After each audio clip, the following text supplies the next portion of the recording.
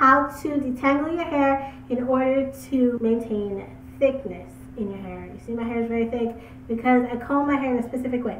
Now your number one friend is going to be a wide tooth comb, preferably a wide tooth seamless comb. This is a seamless rubber comb by Hercules Sagman. Okay, I'll have the link down below in the description box, hotcombs.net, where you can get this comb. No, I'm not sponsored. This is just a really good comb. Okay, so why seamless combs? I'll make another video on that, but obviously it rips your hair out less. It's gentlest on your hair as your own fingers would be. Okay, not quite, but the gentlest you can possibly go. The white space is obviously you're going to rip less hair out of your head, your number one friend. So in the course of 1 month, you wash your hair once a week.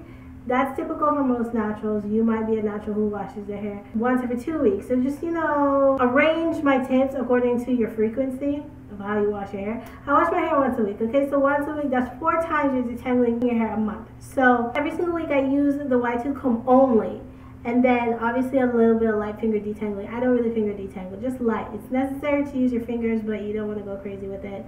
I'm not trying to spend all day finger detangling my hair. Like, that just takes too long for me, so I like a comb. But definitely finger detangling is very important. It helps you get rid of some of the larger knots. So definitely that goes without saying, okay? And just a wide tooth comb 3 times a week, and once a month you're going to go through with your Denman style brush. I say Denman brush because the Denman brush is very popular. Everybody knows the Denman brush, okay? But I don't like the Denman brush because it has no give and it rips too much hair on the head, okay? So I don't like that. I use this brush. If you can't find this brush, you could use a small, like this size paddle brush. But small paddle brushes are still a little bit rigorous on the hair, but that's the best thing you can find if you can't find this.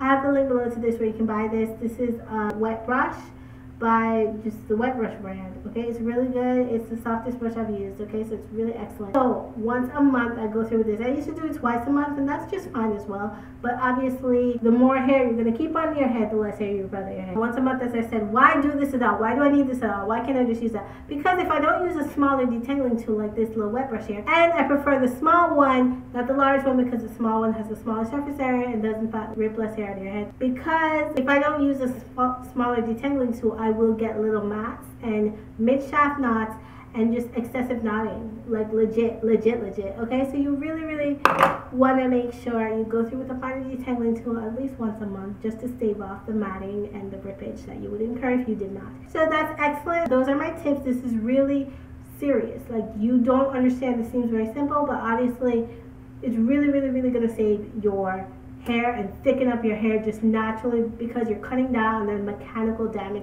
And obviously during the week, when you style your hair midweek, you don't want to go back through with the comb. This is the only time I ever touch my hair with a comb or a brush or anything like that. I only comb it when I'm styling it on a wash day once a week, okay, with a wide tooth comb, and then with the finer detangling tool on the 3rd time, or whenever, midweek, whenever I want to do the finer detangling tool for the 1 time that month, okay? That's really crucial because this is a low manipulation technique.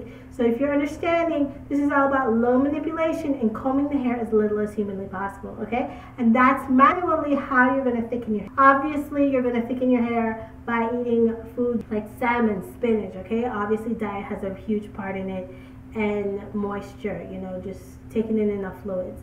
Okay, but this is all about how to thicken your hair with just the way you detangle your hair. Okay, maybe I'll make a little video from a nutritional standpoint, how you can thicken up your hair from your diet. Okay, but this is just a manual manipulation technique that legitimately works, legit, and this is very effective. Okay, so I hope you enjoyed this video. Thank you for watching. I'll talk to you in the next video. Later.